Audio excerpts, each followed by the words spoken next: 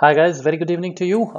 My name is Ajay, and in this video we are going to talk about how to pop up the file dialog, and through the file dialog how you can actually select your attachment, select your files which are going to be attached in your Outlook email, right? So this is the video number 311 and the channel is dedicated to all those who are looking for the Excel VBA, Access and Access VBA. Please go ahead and watch out, all the playlists which we have created so far on this channel, guys. If you're new to the channel, we have created 42 playlists, and these are all the different videos.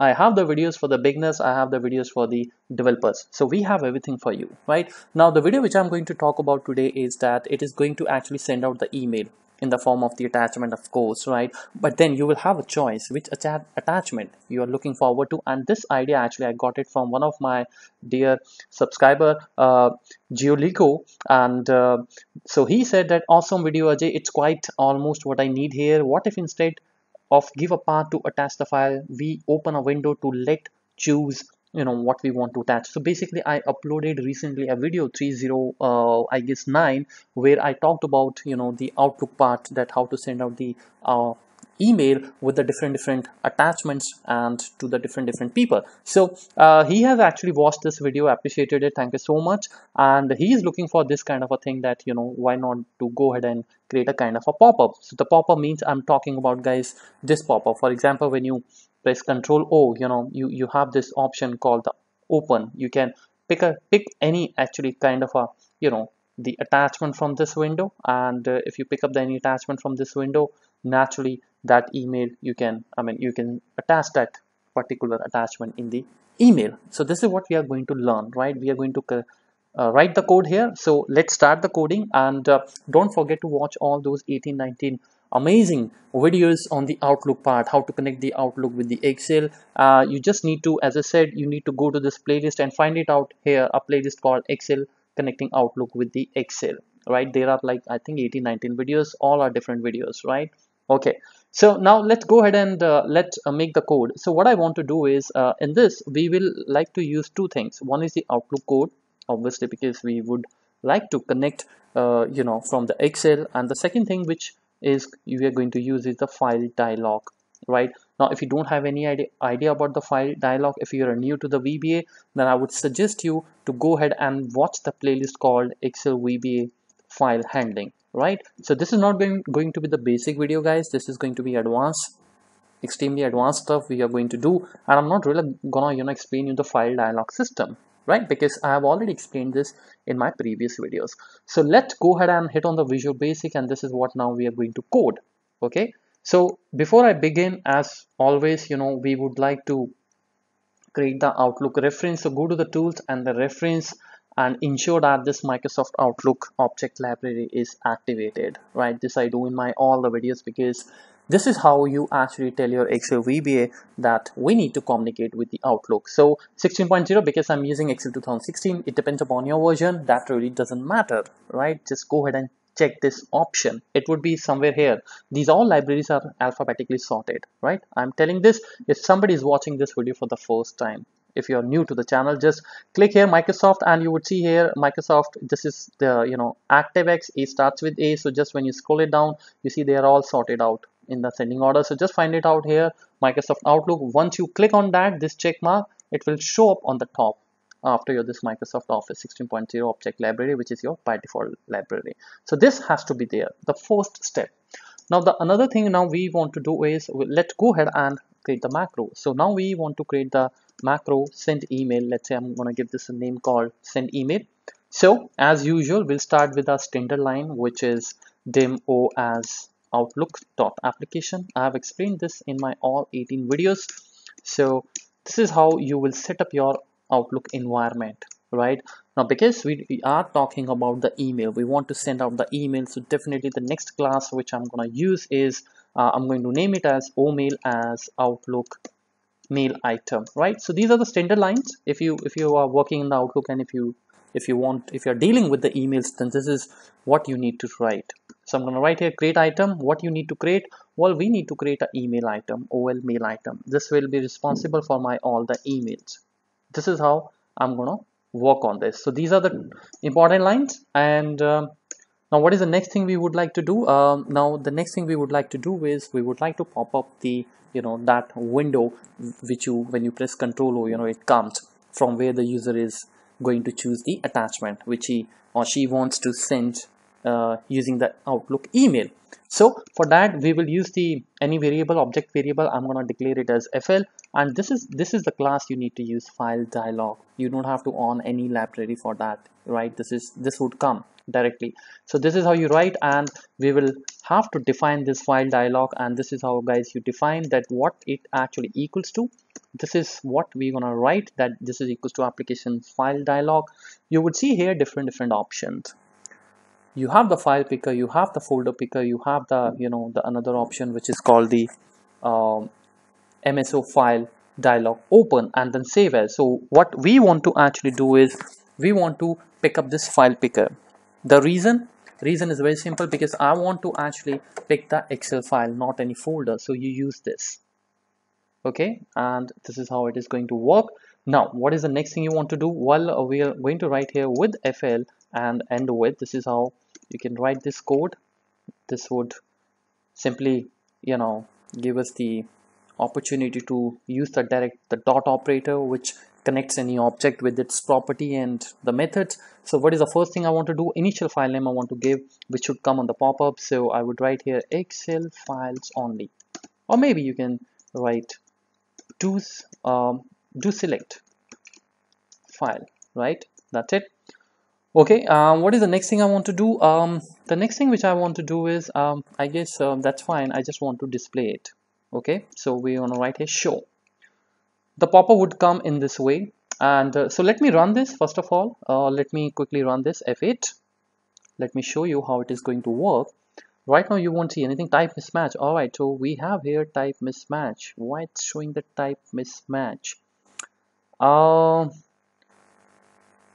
That's very strange. Just a second, let's do it again.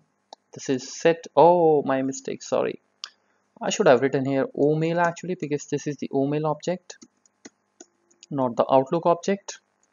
All right, so now we're gonna write here dot create item, and this is the item we want to create, I guess. Now we are fine with this, so let's go ahead and run this again. F8. There we go. Now the moment this dot show line will execute it, this is the pop-up which would come, and you can see here in the file name it says to select file. And guys, this is the same thing I have written in the code, in the programming, right? And this is what the subscriber also was looking forward to, that you can go to the desktop from here, you can go to your C drive, E drive, whatever, and you can pick up the file from there. Let's say you want to send out this file, so the moment you press OK, it should be sent, right? So let's go ahead and program further, because this is not the end. Now what we want to do is so you will simply write here that you would like to create a variable here. So I'm going to create here my file, okay, just to name it as string, and my file is going to be equals to what? So whatever the user will select from that box, okay, we would like to capture that. So how you going to do that? Selected items, and then you write here 1. Okay, so the name would come here. Once the name of the file comes, you know what you need to do. So let me just comment this out. So here the code for the email actually is going to run. So let me just maximize this so that we can see it, what we are doing. Okay, so now the next line is that that OMail is your object. It's an email actually object, so we will write here with OMail. And if you're a regular watcher of this channel, then there's nothing new in this. That we have used it in all our 18 Outlook videos. So this is just, I want to write here that what you want to do is, for example, I want to send this email. So let me just write a abc@yahoo.com. let's say this is the, or maybe I can write here abc@gmail.com, right? So again, you can put the CC, a lot of stuff you can put, but I'll simply tell you about the attachment. So this is how we add the attachments. Now what attachment you want to add? Obviously your file, okay, and the next line would be, guys, to display. So let me run this. So let's run this F8. There we go. Now show. So we will have this box coming. I'm going to select, let's say, any file. You can select any file, Excel file or whatever you want to. Let's say I select the budget. You click OK. Once you click OK, now see here this variable. it says, it tells you, it gives you the complete address. You can see here, my file equals to C drive user and my, my name and then desktop and the file name, right? And this is what exactly we're going to put it here. That's it, guys. Simple. There we go. And you have the display now. The Outlook is going to pop up, and there we go. I think the email is drafted. Let me have a look. Yeah, that's it, guys. So this is how you can actually make this wonderful code. Now, there is one more thing which I should, definitely tell you, that what if you want to add multiple attachment? This is only for the one attachment, right? So what you can do is, here where you have written this dot show, you can also use its property called allow multi select. Okay, and right here true. This means that you will be able to select the 3 files in one go. But the point is, then you have to change this, because this is 1. So this has to be 2, this has to be 3. So how are you going to make sure, right? So what we will do, wherever you're writing this email, you declare here a variable called, let's say, j equals to 1 to how many times it is supposed to run. Well, it should run for, the items which you're going to select. So I say selected items dot count. Okay, and you will write here next. So this is going to be written within the for next, guys, right? And don't forget to declare the j. So I'm going to declare j as, let's say, long, right? So now j equals to 1 to fl dot selected count means that it's gonna run 3 times if you select the 3 files. And then definitely this line which you have written, you should cut it from here, and you should actually paste it here in the loop, within the loop, because what happens when this loop runs 3 times, you will have the j in the increment. You will have the increment in the j, and every time this j will increment, and then you got to write here j. So we have made this static selected item, we have converted this into a dynamic, because j will every time increment and you will have a new file getting attached. That's what we want to do. Okay, I'm going to show you again. Let's go ahead and run this again, F8. Next, without for. All right, so where I actually, okay, I think it's not the correct way of doing it. We actually need to cut this from here and put it here, because width and end width should come here. I think that's fine. All right, so let's run the code now, and I'm going to give some space so that you can see the code. This is how the code looks like, and one more backspace. Yeah. All right, there we go. No error, so that means we are doing pretty fine here. Let me see. Okay, allow multi select. It has read that code, and now it's gonna show. Let me see if I am gonna use one.txt, and then there is a one access logo. I'm using the control, by the way. With the control you can press the multiple attachments, and it allowed me. Very nice. I'm going to run this again, budget. So you see that I have selected 3 files using the control key. Let me press OK. There we go. Now let's have a look here. Now what actually it is going to show. Look at this, guys.